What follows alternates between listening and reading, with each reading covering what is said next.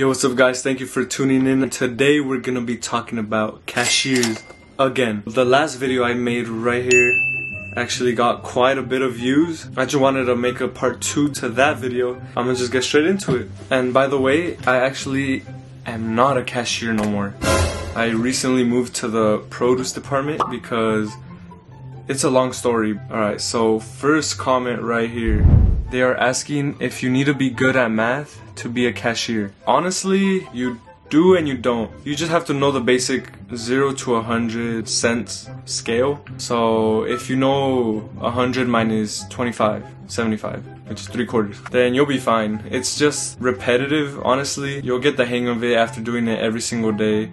I remember I used to do that and people would give me some dollar bills with change. I would say, oh, how am I gonna do this? But once you're there, you'll know. And plus, most of the stores that I know have a screen that tells the cashier how much they're gonna give. So it should be pretty easy. Honestly, you don't have to be good at math. You have to know the basics, that's it. Second question. How do cashiers find the barcode so fast? Nice vid, by the way. Thank you, man. So cashiers literally, sometimes they even have to actually turn the item to find it. But most of the time, after you work for, let's say, a week, you'll know exactly where it is. Cereal box, you'll just scan it right through because you know it's on the bottom. Or if it's a milk jug, the way you grab it, you'll know you have to twist it because the barcode is on the other side. So it's all repetitive, guys. After doing it for a few days even, you'll get the hang of it, trust me. Next question. Is it okay to have a calculator next to you at all times? Yes. Actually, one of the cashiers that I knew, that I worked with, would have her calculator right by her side at all times, just in case she forgot, or let's say she couldn't think at the time, she was too stressed. She would just whip that thing out and boop, boop, boop, boop, boop, boop, and then get the number. Honestly, it doesn't really matter. No one's gonna say nothing, unless you have like a weird manager, but nah. At my store, they're chill. Next question. How do I know what money to give back? So, like I said, some stores have the screen telling you how much, so you'll know from there. How do I have no anxiety? Honestly, you just have to control your emotions. If you feel anxious, just breathe. I know I used to be super nervous to be a cashier. Every time I would open my register and say, hey guys, who's up next? I would be like, because I did not want to do it. But after you get used to it, you start talking to people, you make conversations, you just get the flow. Just keep doing it. You'll get the hang of it. Next question is, do you feel most people use a credit/debit card? Honestly, I think they do. I would say 85% of customers use either a debit or credit card, which is actually in the cashier's favor. So be grateful that people are using their card, because most of the time, literally you tell them the total and then they whip the card out and they just put it in, and all you have to do is press a button, accept, and it goes through. You have to do nothing else. Receipt comes out, give it to them, they're gone.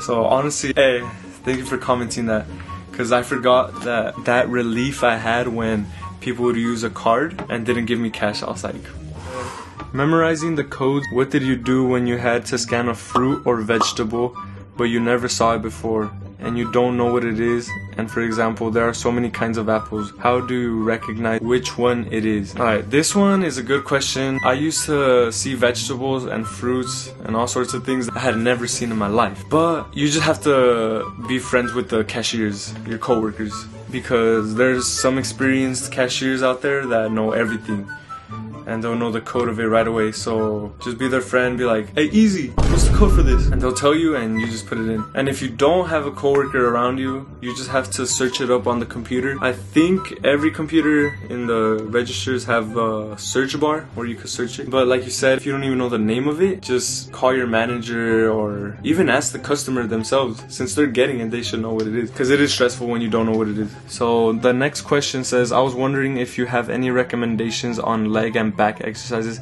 as these two get really taxed during the workday. Honestly, I would say deadlifts, because they really work out your legs and your back, and do cardio. You should walk a lot, go for runs to get the stamina up, because you're gonna be moving a lot and you don't want to be out of breath just standing there. You're gonna look weird.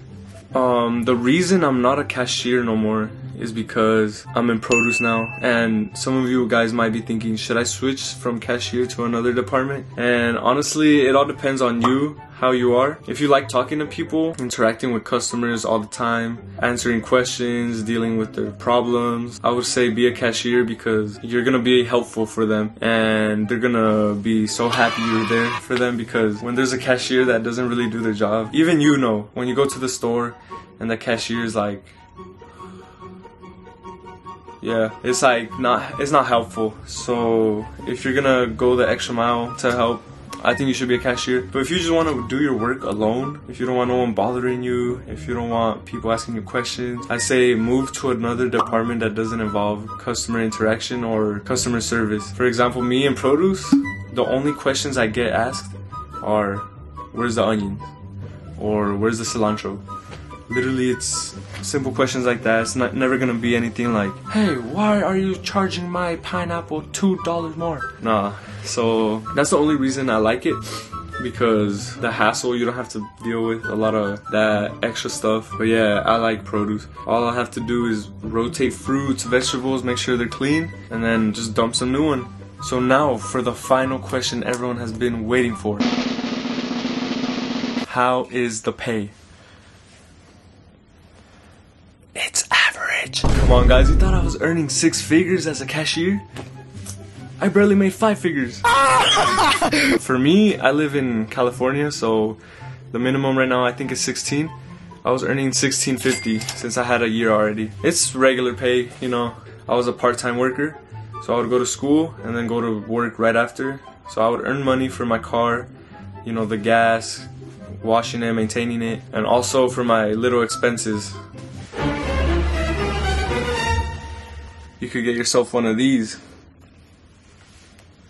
But yeah guys, that's pretty much it. That's the end of the video. If you guys liked the video, please leave a like, it would mean so much. And subscribe to the channel, please. We are almost at 4K.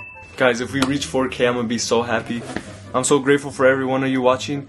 Please leave a comment if you have any more questions. And yeah, let me know if you're working as a cashier or you're staying as a cashier after these questions were answered. I'll see you guys on the next one. Peace.